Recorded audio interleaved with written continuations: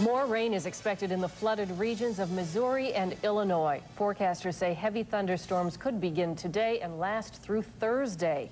Sections of the Missouri River crested at 11.5 feet above flood stage yesterday. The Mississippi River is also running at 10 times the normal flow. Here at home, no rain yet, at least not today. But lots of sunshine, Tom. Yes, lots of sunshine today, Kathleen, and probably quite a bit of sunshine tomorrow as well. And we'll check that rain out in the Midwest in a little bit, looking at our maps to see what's happening there. 53 out here tonight, and I dare say that old thermometer tomorrow will be up close to 80 degrees probably here. Maybe a little cooler because we're close to the lake, but nonetheless tomorrow is really going to feel warm for the first time in a long, long time. We're going to be feeling like summer is here. 62, or rather 52. It feels like 62 out here. 52 in Buffalo right now, 54 in Niagara Falls, and in Centerville it is 50 degrees. Our dew point tonight comes to 43 degrees, 70% humidity. The barometer is steady at 30.22 inches. Wind out of the south-southwest at 8, and no rain for us today. Shall we look at some temperatures? All right. Dayton is 51. It's 50 in Jamestown, 50 in Alden. Dansville is 49. Alfred also 49. 51 in Barker, 53 in Tonawanda. St. Catharines at 52. Corning at 51.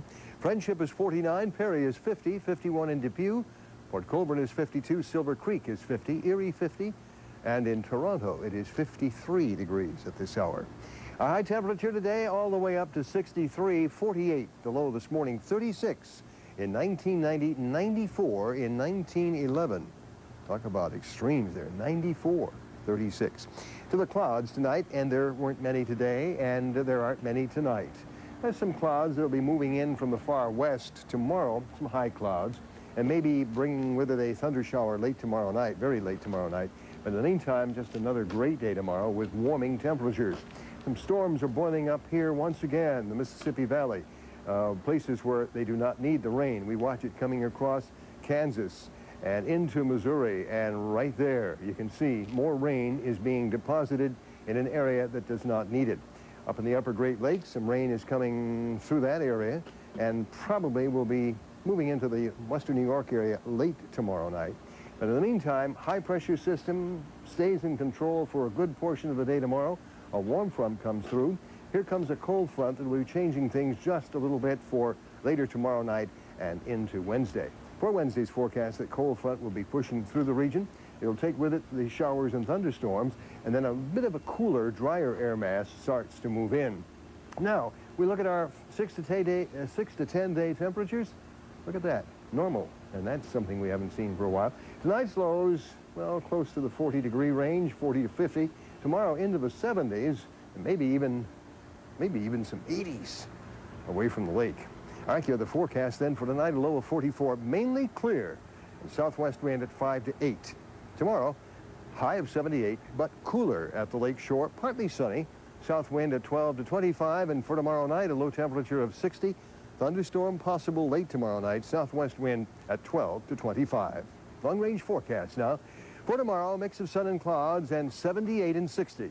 Warmer as you get away from the lake. Wednesday, early sunshine, then the chance for showers, 78, 52. Thursday, chance for some early showers, then back to partially sunny, 70. And then on Friday, partly sunny and 70 degrees. And on Saturday, look for sun, clouds, the chance of a shower, 72. Now, it's way too early to really go into that long-range forecast for the weekend, for the holiday weekend coming up. But there could be some showers starting out on Saturday. But 72 and 56, not bad. Noticeably warmer tomorrow. Once again, our temperature is at 52 delightful degrees back inside. Oh, that's wonderful, Tom.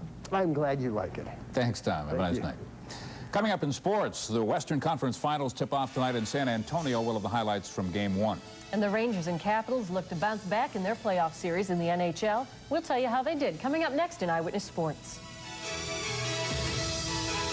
This portion of Eyewitness News is brought to you by Tops. Tops never stops saving you more.